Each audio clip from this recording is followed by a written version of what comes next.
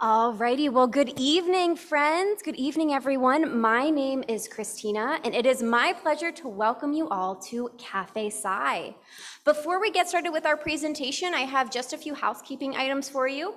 First and foremost, you'll notice the doors you entered in are now closed, but no need to worry. If you have to head out during our presentation, that is a-okay. They're going to stay unlocked for the entirety of the evening, so you can come and go as you please.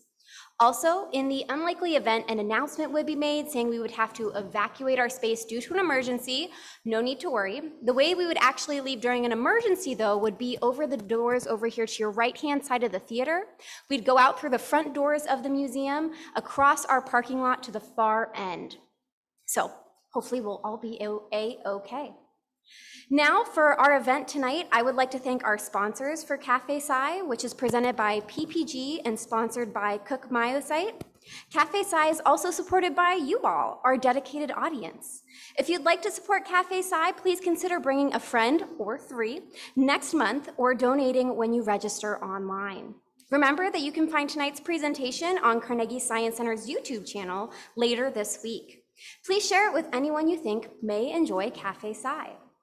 Now on to our tonight's speaker. Dr. Rana Zakerzadeh is an assistant professor of biomedical engineering in the Rango School of Health Sciences at Duquesne University, where she has been a faculty member since 2019. Dr. Zakerzadeh received a PhD in mechanical engineering at the University of Pittsburgh and completed a 3-year postdoctoral fellowship research in the field of cardiovascular mechanics at the University of Texas at Austin. Dr. Zakerzadeh has spent most of her academic career analyzing and modeling blood flow in human arteries and blood flow through the heart and heart valves. She has collaborated actively with researchers in several other disciplines, particularly applied mathematics on modeling of multiphysics problems with applications in life sciences to help with medical decision-making. Without further ado, please join me in welcoming Dr. Zakerzadeh.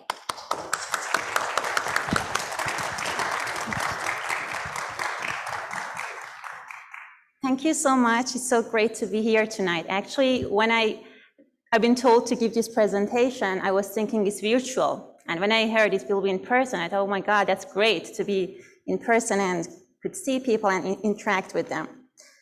So this first slide basically summarized the introduction and the background about where I'm coming from and my field. Let's see, yes, it works. So I got my bachelor and master degree in biomedical engineering back home in Iran. And this is a picture of me and two twin brothers many, many years ago. I really don't want to say how many years because then you can count how old I am, but many, many years back. And this is the same order of us, again, me and two of my twin brothers, now here in US. I came here for my PhD. I studied at UPitt for mechanical engineering. And then after that, for a few years, I went to Texas, Austin. I was a researcher there, and I was working on designing different prosthetic devices for heart valve. And then after a few years of research, now since 2019, I'm back to Pittsburgh at Duquesne, and I'm teaching and doing some research on cardiovascular devices. Honestly, I like Texas, but couldn't stand the heat, so I'm so glad to be back to Pittsburgh. As you saw, mostly like my background, either the degree that I got or the field I was working on involved the field of biomedical engineering. And usually I've been asked from people who are not engineers that what is it and how it is related to engineering or medicine. If they have to go to medical school or they have to go to engineering school to enter the field, or sometimes that we have open houses at Duquesne, they come to us and they ask what kind of job they can get in the future if they choose this degree. I don't want to go too much through the reason of choosing biomedical engineering as my career, but I just want to give a quick background that it's a combination of both in a good way. They learn to think like a physician, a doctor, but they act as an engineer. And if you look at it, it's really a balance of both You look at the mathematical problem, but also with a view of bio problems. And definitely because of the engineering part, you need to get involved heavily in mathematics in most cases.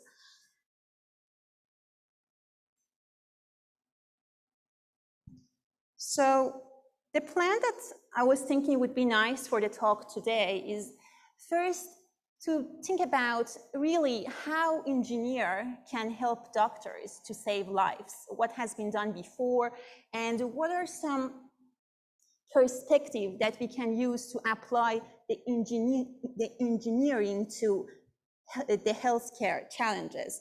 And also at the end, I wanted to summarize some of the research that I'm doing and the future of the field. And just like this picture that I had at the bottom is probably, you see something similar to this by the end of this talk quite a lot.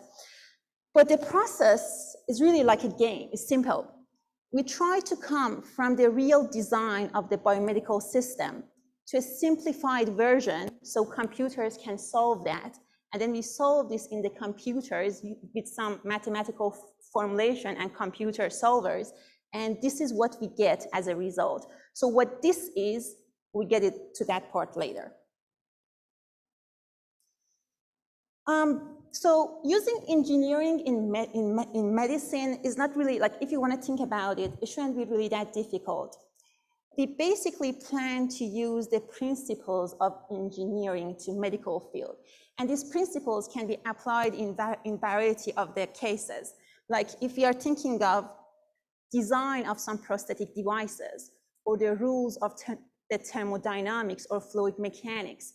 And I usually give my student a simple case of like fluid dynamic that because you can apply it in all the day of your life. When you get up, you take a shower, you drink coffee, you use the water in a sink, then for breakfast you have coffee and you mix the milk in it. In all of them, you can see the real application of fluid dynamic in your life.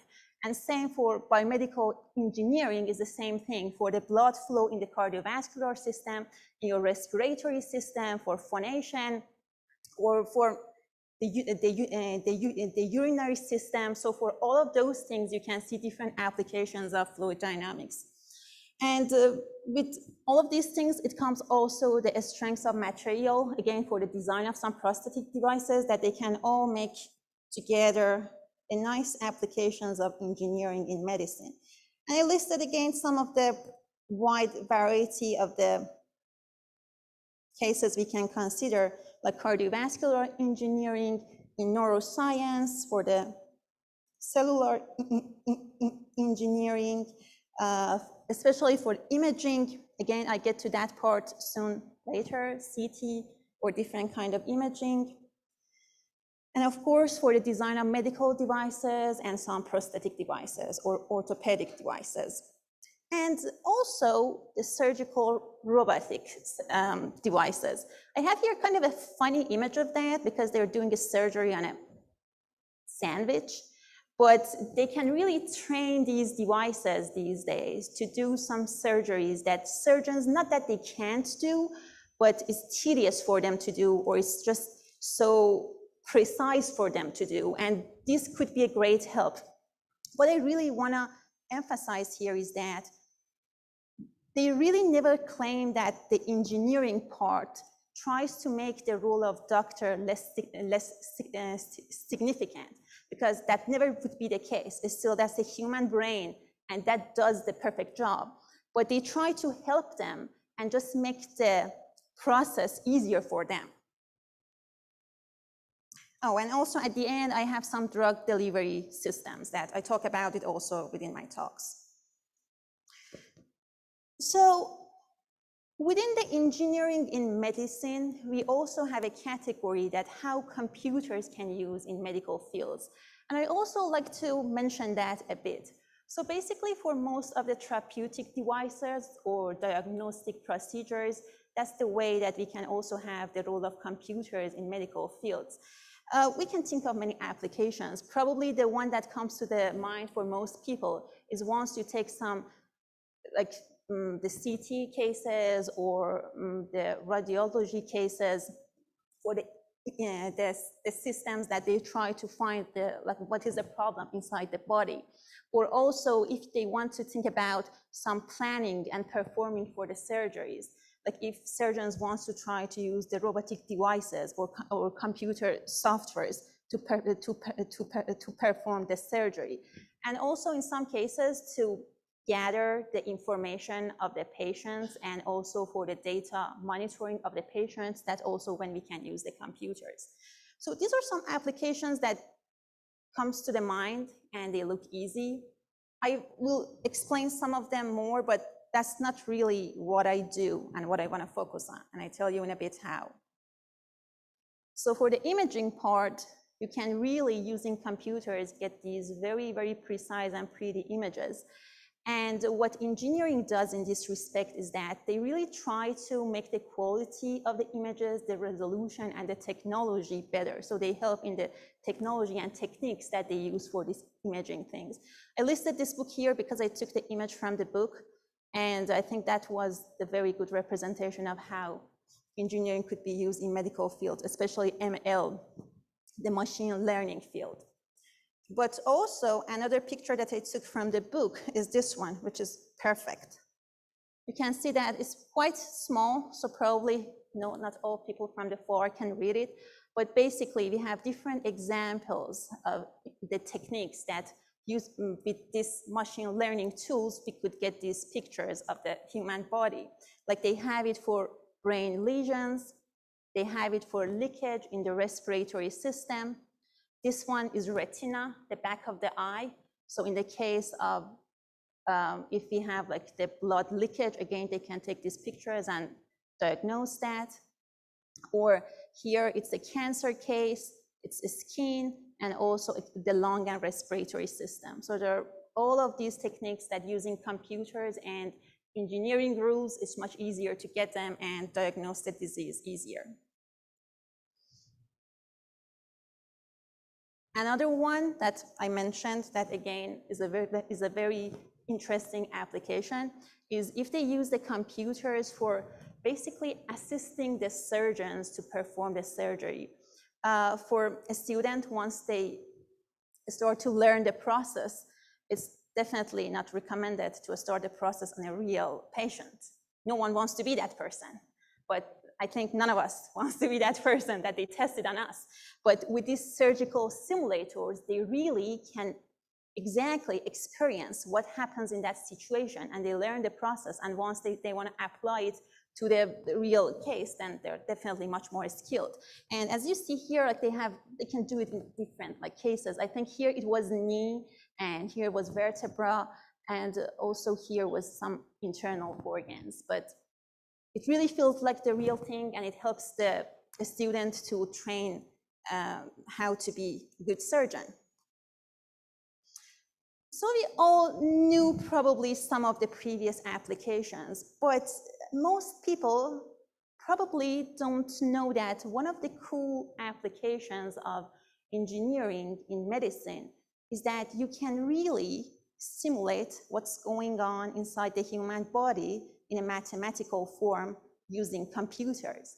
And that's what I do, and that's probably because I'm much more fascinated about, and that's what I want to talk about today. The way it works is that I have one very simple example here.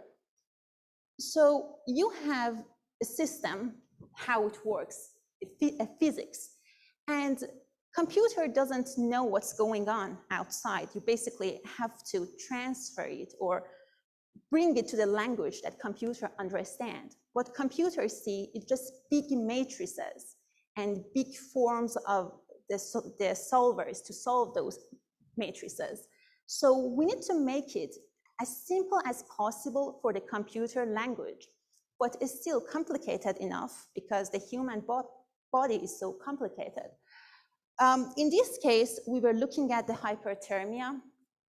We tested we tested drug in mice, and we were looking at this network of vasculature. The plan was to see that after the injection, after certain time, how would be the temperature inside the body, because the plan was killing the cancer cells.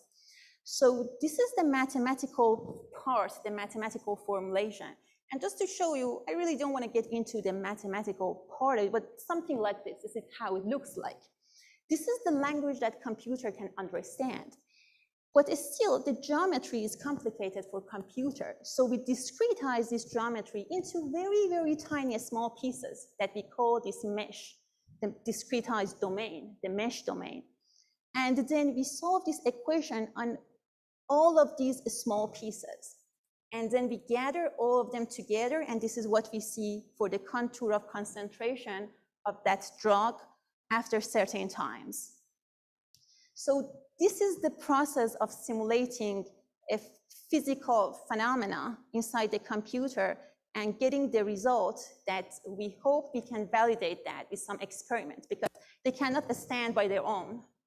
I personally do not trust computer. So I really hope that in some cases I have also some experimental evidence, so I see that if my model can match well with those as well.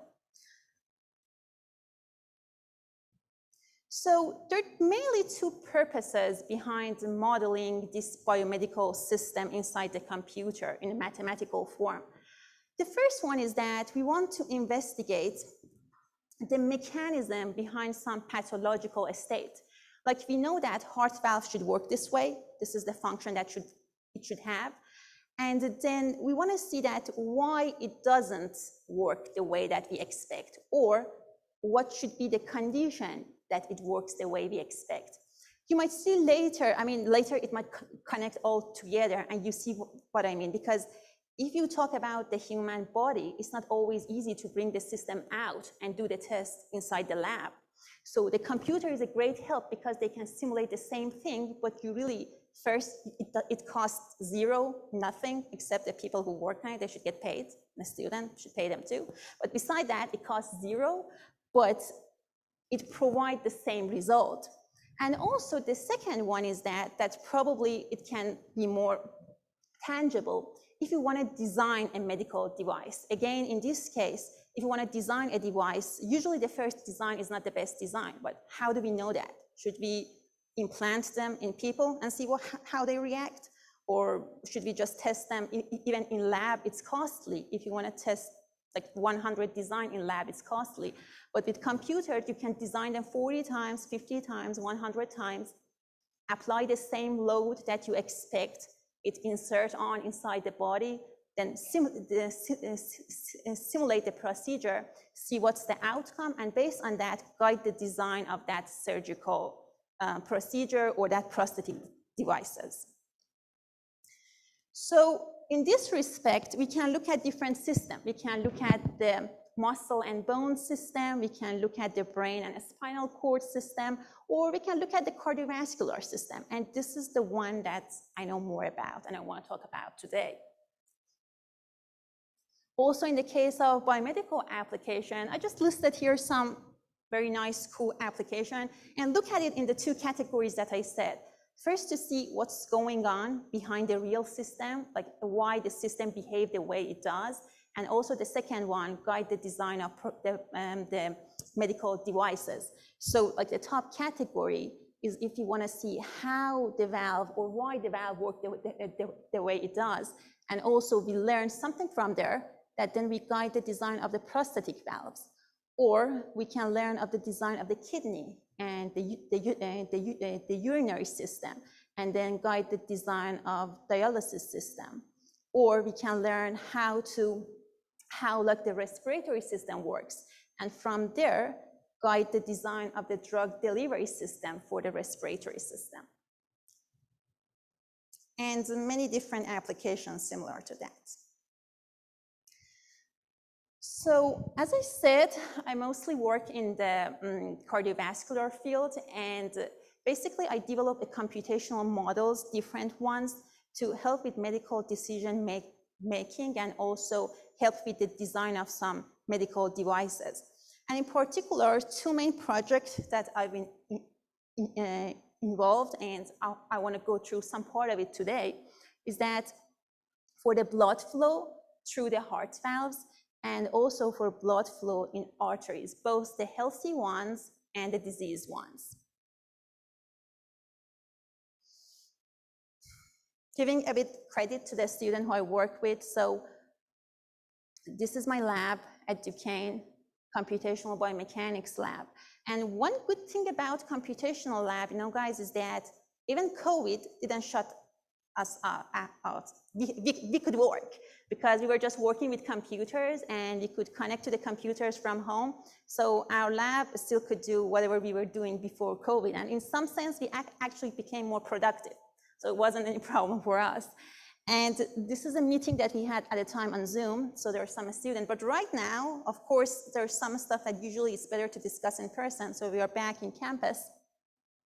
And with the students also, whenever we are trying to think about the design of the heart valve or design of the prosthetic devices for the blood flow vessels, I always suggest that start as a simplified problem. Just look at it as a game. How could be the simplest way that you can simulate the problem? And the reason is that it's so hard to debug those computational codes if you start big. So it's always best to start small and then we build on that to finally simulate what's going on in the real case. This is the process, actually, the process that I just mentioned. Formulating the model, and it comes from a conceptual model. You definitely need to think about the assumptions that how to simplify that problem. And in that case, once you get there, you can represent what's going on. Like, what I mean is that it could be heat transfer, it could be mass transfer, it could be fluid dynamics, but it's the generalized type of problem. And then you can formulate it in a shape of a mathematical model. Once you have this mathematical model, you can do the simulations to see how the system behaves. And you definitely need some data for validation as well. And there is a cycle, so you basically need to go through this cycle to optimize your design. Once you see it works, then maybe you want to add something more and make the model more complicated. But basically, after this process and incorporating the bio inside your problem, you're good to present the work. I didn't mention it much, but going from the mathematics to the simulation part definitely needs some computer programming. So depending on what language you are familiar with in computer programming or what tools is more available to us, we need to have also that part in mind, that we need to really think as a computer and talk in a language of computer, and then we can simulate the process inside the computer.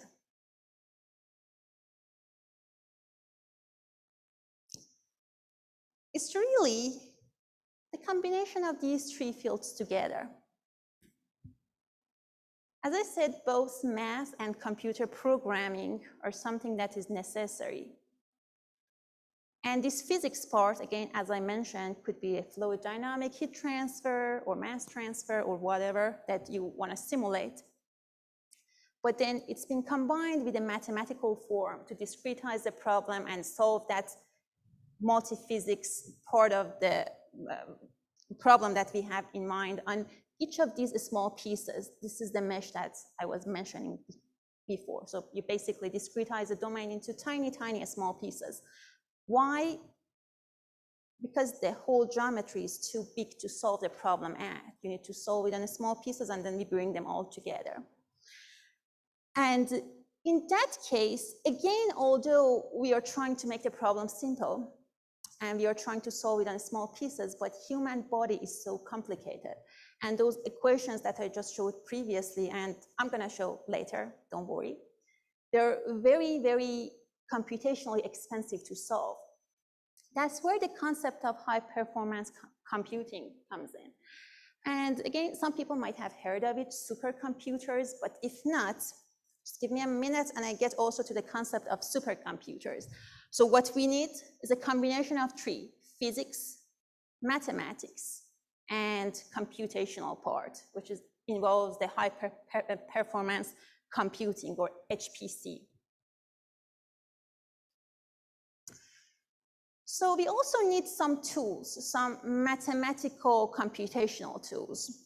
And there are just so many of them, but here I just mentioned two that I use often. One is CFD, computational fluid dynamics, which basically means that how we can solve the equations that represent the blood flow using computers. And the second one is FSI.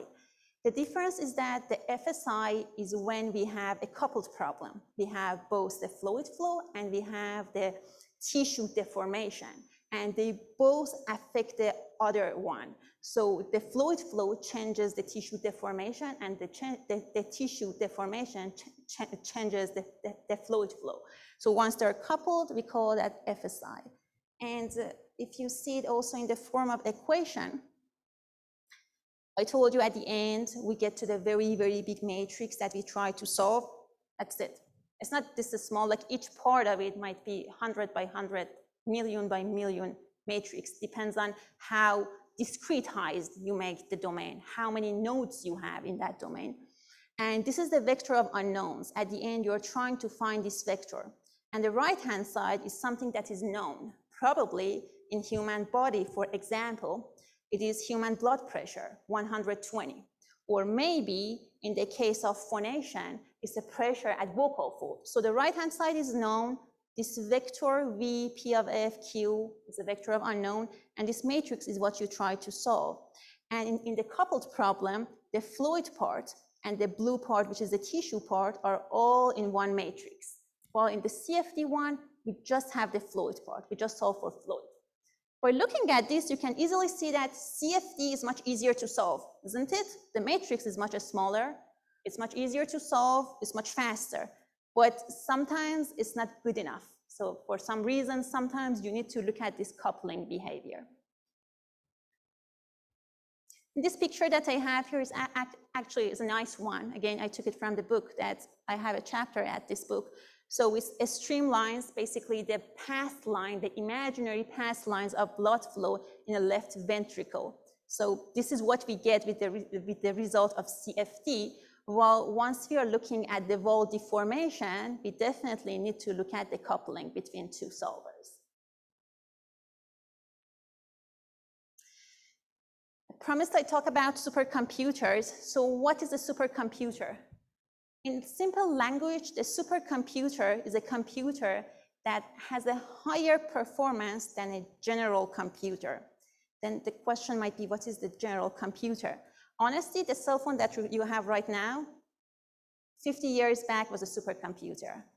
So the supercomputers right now is definitely much more powerful, but the supercomputers back then, and I think actually this year is for 90, 60, or 70, the supercomputers back then was nothing close to even the cell phone. A quick comparison here. So it's Apple iPhone 4 and a supercomputer Cray 2, and you can see that the performance is nothing even close. So the supercomputers is really relative, but in simple language, it's a computer that can do better than the usual computers that we have right now, like the laptops or desktops. At Pittsburgh, we have two very good supercomputers. When I was a student at Pitt, I used both.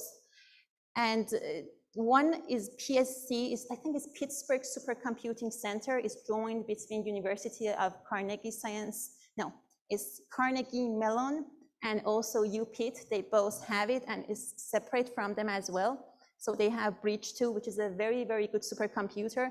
And also Pitt itself has one supercomputer too that a student and faculty and staff, they can use that.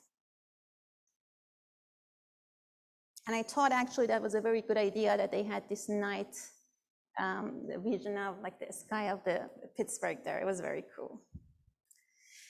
So I think by this time of the talk, and I really don't want to go, if you give me time, I'm going to talk forever. So I don't want to go a long time. I'm good for now? Okay. So I think by this time, people are familiar with what's going on in the background. Like the process was simplifying the problem, then bringing it into a mathematical form, then bringing it into computer language, solve it with computers, and present the problem result. So using that, I just want to quickly show some of the stuff that I've done in the last few years to give you more like a visualized representation of what computers can do. One example is modeling of the aortic valve. And as you guys know, it has 3 leaflets, usually. But sometimes, because of some malformation, it might not. Like we have some disease that it has 4 valves, 4 leaflets, or sometimes 2 leaflets are connected and it has bicuspid aortic valve. In some cases, these valve doesn't function properly forever. Like after a few years, the person needs to get a surgery and get that fixed or get a replacement valve. Or in some cases, the leaflets might get thickened and stiff, which is the stenosis valve. So having that in mind, sometimes the plan then it would be that coming up with a good, durable valve design for patient.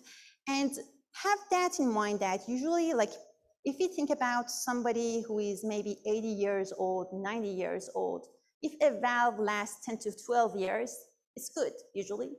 But if you're thinking of someone who is 5 years old, 10 years old, each time they have to do this surgery, and it's the open heart surgery is expensive. So if we can make the durability of this valve longer, it's a huge help. So this is a model that we have for the valves. And we have the blood flow with Navier-Stokes. We have the arterial wall with the large deformation equations. And we have the leaflets with the hyperelastic thin shell models. And this is the valve inside the aortic root. We try to simulate both blood flow coupled with arterial wall and valve deformation. It's a very, very complicated problem because it's highly nonlinear and they're all coupled. So this is the equation that we had for the shell formulation. And you see, the cool thing is that, that's what I said, so we can really change the design of the valve with computers. I'm playing with it. I change the height, I change the length of the leaflets, and I come up with all of these different designs. And each time I simulate it, and then I see what happens, which one gives me the better outcome. I tried, so in this part, I just summarized like some material properties or boundary condition. And for that, just have this in mind that we want to tell computer that what do you simulate? We want to say that the fluid part is not water, it's blood. And the structure part is not a steel, it's tissue. So we basically need some material properties and some boundary condition to represent what's going on inside the body. But once we do that, then we do the simulation. So we come up from the valve, the prosthetic valve to some computational design of that. Then we put in a solver that I just mentioned, and we see how would be the outcome. And we can try it for different design of the valves. We actually, in the paper that we had, I think we tried for, I think like 50 or 55, but now here I just show 2.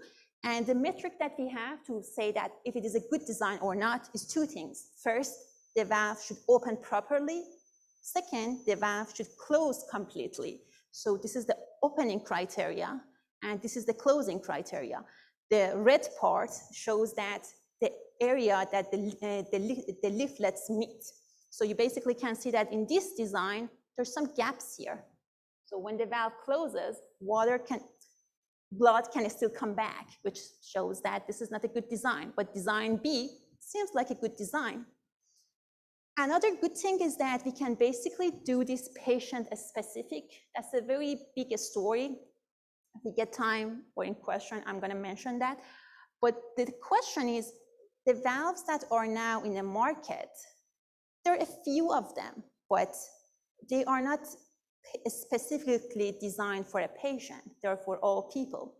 And it's been proved that if the valve, then the surgeon tries to fix it in a way that it meets every person criteria or size. But if we can design the valve using computers based on each person geometrical features, it might bring a better result for us.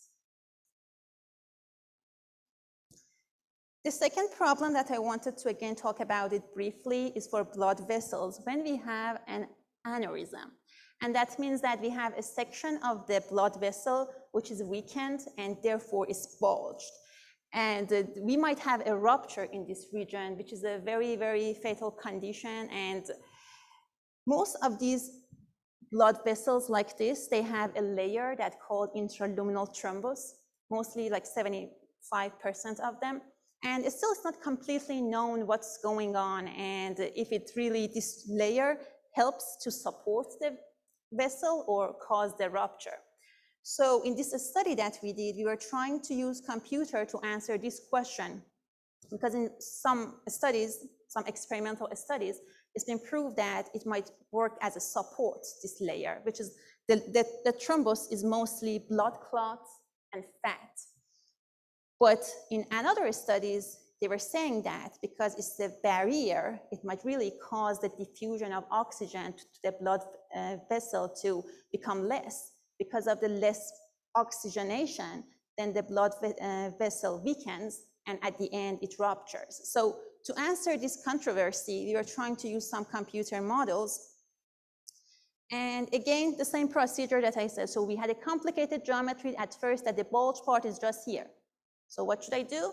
Just cut it, because I really don't care about the rest. It just makes the computational part mostly like extensive and much more work. I just cut it and I keep the region that I care about.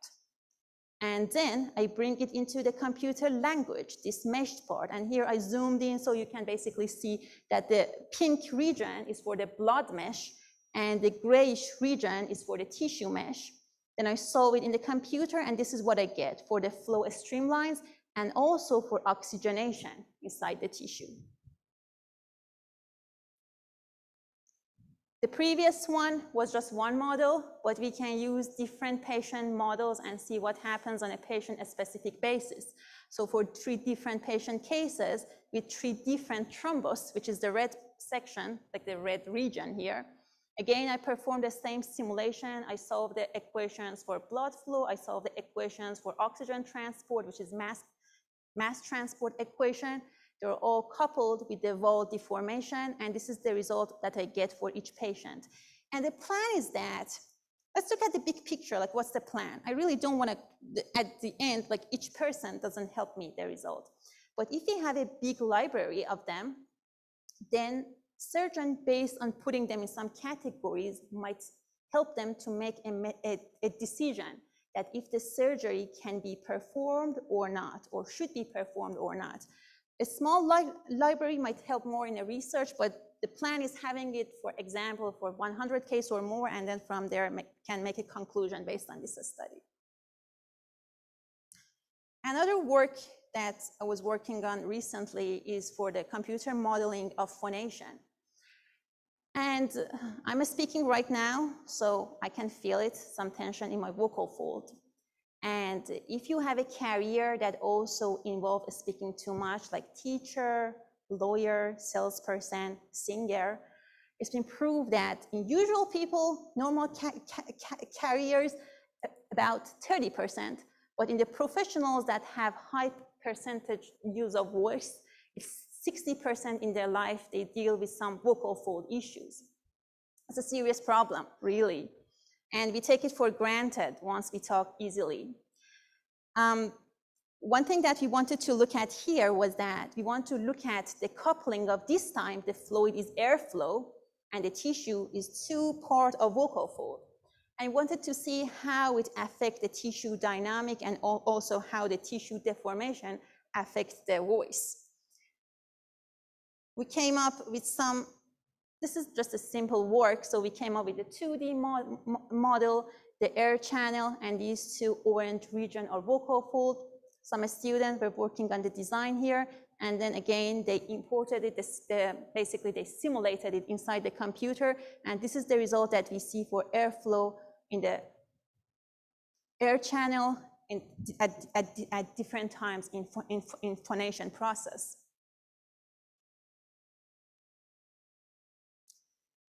And another problem that we were looking at again, and also this one, the application was a thing that we really cannot get enough information from experimental results, was to design the tissue engineered vascular grafts. These grafts are still not used in the human body, and but they are doing some experiment with that in mice and rats. And the reason is that still they break inside the body. They can't work for a long time. What we can do is that with computer simulation that we work on is that we can really simulate the whole process from the time that we put it inside the body, from the time that it becomes a part of a vasculature, and see what should be the mechanical properties for that. So it can work properly and it has a good matching to the host vessel. Again, we are looking at the equation for the blood flow, equation for the wall deformation, and also here another equation, I call it Darcy, look at it as a filtration through a porous media, because these graphs, as you see here, are very porous in nature. And the final problem that I want to talk about, and again, we did it recently, is that if you want to calculate the pressure drop across a stenosed region, which could be a valve or could be a blood vessel, the motivation is that, well, you might say that, so how physicians and doctors get it right now? There are two ways. One is with angiogram, and it's very painful. If someone has done it, they know. It's invasive, so they actually insert a needle and they capture it invasively. The second one is with Doppler, which is very good. It's non-invasive, but the problem is that it's not accurate enough. Usually it's overestimates the pressure drop, and it causes the surgeon to recommend the surgery even sometimes when it's not necessary.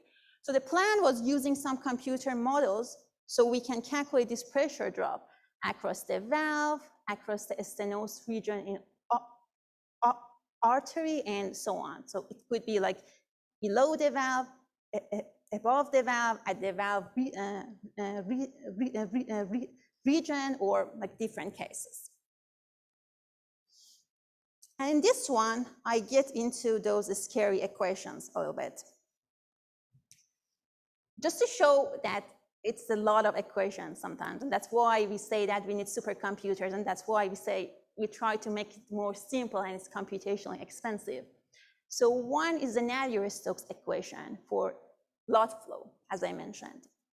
And the second one is that the Reynolds equation. And is that the case if you have a flow that is not really streamlined, or how can I say it, is chaotic, and that's the case in valves.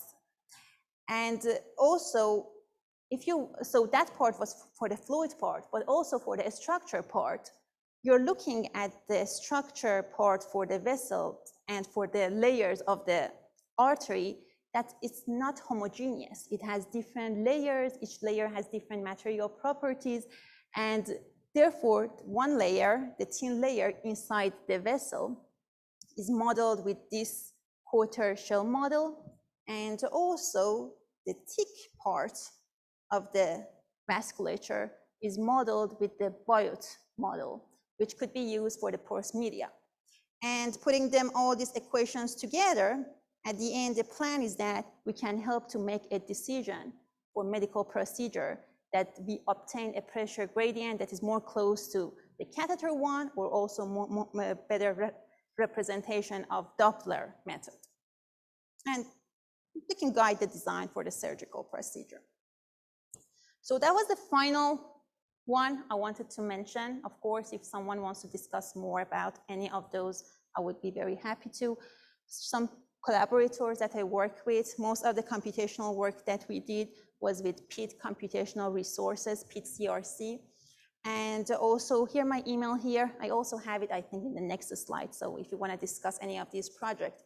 Also, another thing, if someone wants to hear more of what we do, I think it's 2-3 weeks from now, we have an event here, Scientists Like Me, and we have also a table, again, in the same area. I think it's outside. So we bring some of the students coming with me, and we bring some of the sample of the project or some demos of the project.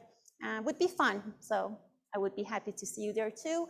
And beside that, this is my lab at Lieberman at Duquesne. So if you just want to come by, I'd be happy to see you.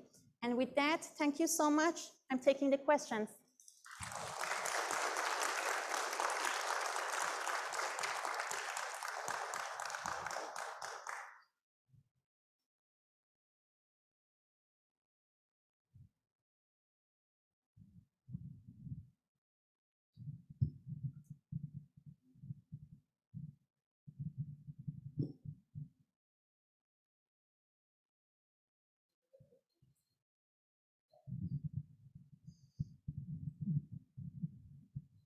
Hi.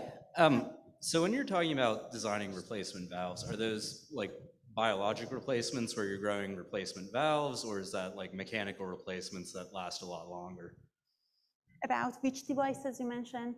So when you're designing like replacement biological parts, like is that all mechanical replacements, or is that like, Biological yeah? replacement.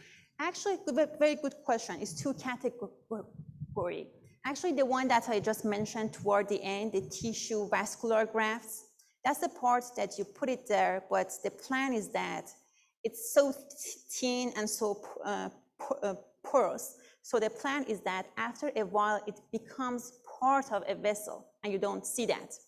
But for the heart valves, that's a mechanical part, it stays mechanical. Actually, also the heart valve has two types. So some they made of the tissues, so they're more compatible with human body, but some are purely mechanical, they're made of metals. So, but in both categories, they stay in a body in a mechanical way. So we have some of them, they can become part of the body, but some are purely mechanical, to answer your question. Hello. Hi. How many valves are in the human body, like all through your system? A lot of them. So a lot of them. So the heart itself has 4 valves, but usually the problem happens in 2 popular ones. That one is the aortic valve and one is a mitral valve. Because one of them causes the blood to flow through the body and the second one pump the flow to the lungs. So those 2 are the main ones that usually the problem happens with them. But also beside the heart, I know that in the lymphatic system, like in our legs, we have so many valves. And the same concept, that's a great question, the same concept applies to those as well, that you can design them in a way that, I don't know actually, because I really don't know much about it. So I'm not sure if there is a way that they can replace those valves, or they try to cure the problem with some exercises or activities or surgery. But yeah, those valves are counted as a valve as well. Hello. Hello. I was wondering, you do a lot of research there, which I assume takes a lot of time. But if somebody has an emergency, like an aneurysm rupture, so they need to be operated right away, how close are we from applying a model such as yours, manufacturing the part and putting it into the patient within hours? I mean, how far in the future are we from that? Oh, your question is how far we are from these methods to really put it inside the human body? In an emergency. In an emergency case, we're very far from there. So the short answer is we're very far from there. And part of it, I would say, is still because of the communication between the medical fields and our field, because they don't trust it. They really don't trust what they see in computers. And although I'm making these models, I personally also don't trust it as much as right now I put it inside the patient body. And the reason is all of the simplifications that we made. I said that we really take what it is for granted, because the human body is very complicated. And all of these models that I talk about, if you want to represent exactly what's going on in my body or your body or your body, you should really put the condition of each person in the model, which we call it in the mathematical formulation that we do patient-specific. These models geometrically were patient-specific, like I took the medical picture, then I bring it into the computer language, and I basically perform the simulation there, but still the mathematical properties, the blood pressure, those things were not patient. It was a random, or I can say that a usual thing that we used. So we are very far from the stage that we really can use it in an emergency case for a patient, but we are close for designing the medical devices, because that's something that is still, we are further than where the physicians can be. And we need some mechanical part for that. We need to simulate it inside the lab. Experiment can help us. So I would say in that part, we are closer than just deciding what should be the surgical outcome based on these models. Hello, you mentioned how you're modeling the fluid dynamics and the structural dynamics. That's almost treating blood like oil. Yes. What about hemolysis, thrombosis, and things like that, where the blood is actually affected by the Yes. structures and then affects the structures in turns? How is that Yes. picked up in the models? Yes. That's a very good point, actually. So to not treat the blood like oil, we should look at basically two categories. Sometimes we look at the blood flow in a large vessels, but sometimes we look at the blood flow in a small vessels. For a small vessels, we cannot consider the blood to be Newtonian. While in large vessels, it's been proved that they did some experimental work and like besides computation, because if I want to say computational work, it's not a validation for computation, but experimental work, usually it's a good validation. And they observed that the blood flow in a large vessel like aorta actually is Newtonian.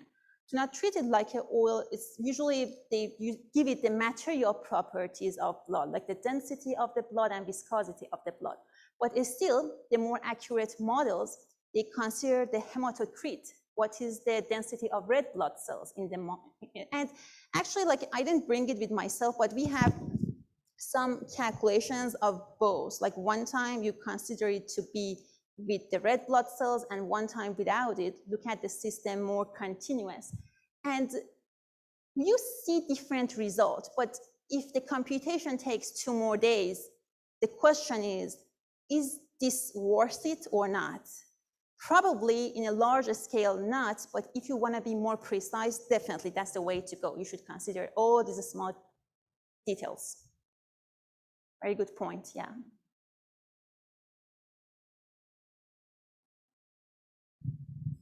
Hello. I just had a question about when you do these models, what's a ballpark of how many elements you'd have when you're trying to model something? How long does it take you to build one of those? And then how long does it take the analysis to be done? It's a very good question. Thank you. Yeah, I'm getting very good questions. So there is a test for that they call it mesh independence study or mesh convergence study. You start with a coarser mesh and you simulate it. And then you pick a variable to monitor.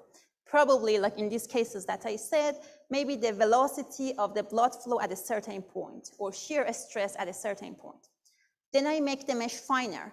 Again, I simulate it and I check the same variable. And I see that, oh, that changed. So it's weird.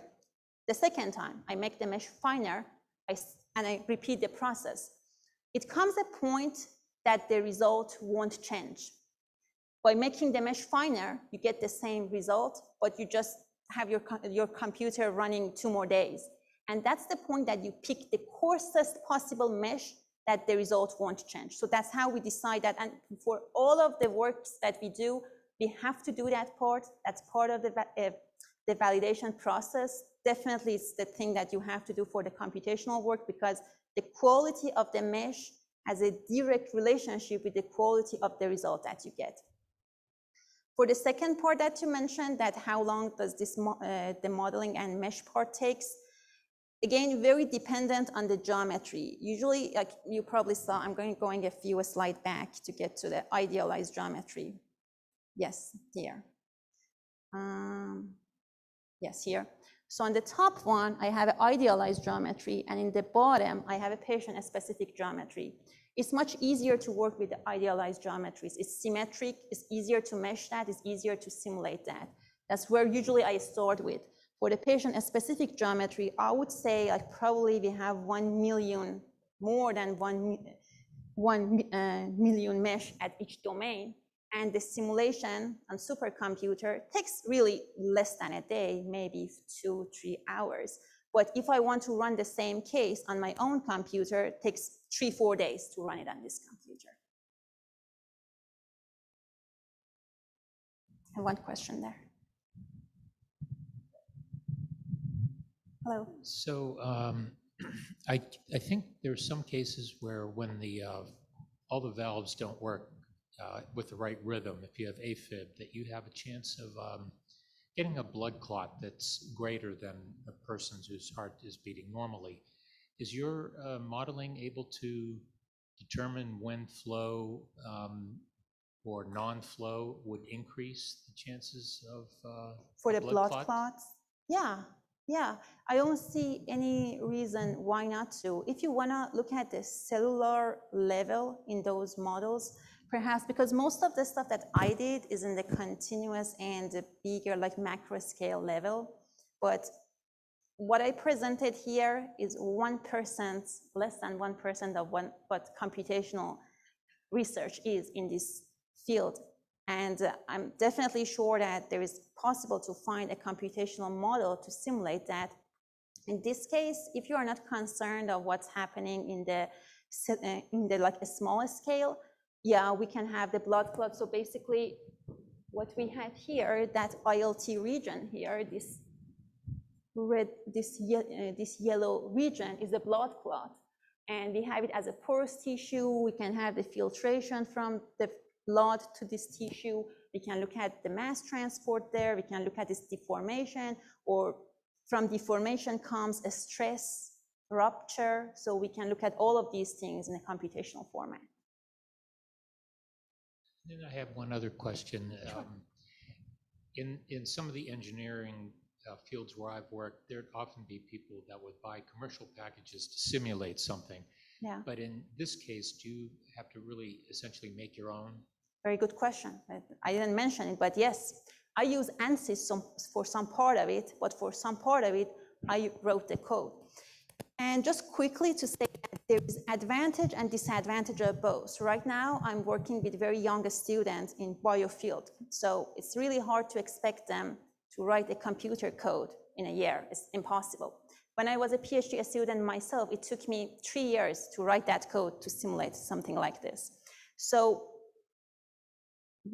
the rule of thumb is that if what you can do, there is a software out there that can do it as well, then why not? We purchase the software. It's easier to use. But softwares, you can't see what's going on behind the scene. You can't see the background. And sometimes there are some limitations to that as well. So in that case, we should also be skilled to write our own code. It's the balance though. Sometimes, as you said, I'm not sure which software you guys were using, COMSOL maybe?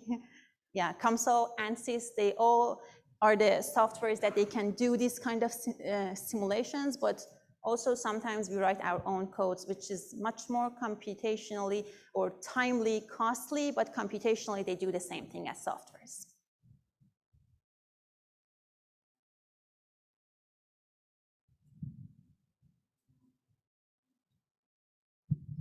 Well, we'd like to thank you for joining us tonight. We appreciate all of your attendance, and we're very happy that you've come. Pay attention online for our schedule for the next Café Sci. I believe the dates and speaker chosen should be on our website soon, if not now. So again, thank you guys so much. I want to give a round of applause to our speaker, Rana, there. Thank you. We appreciate you. Thank you for coming.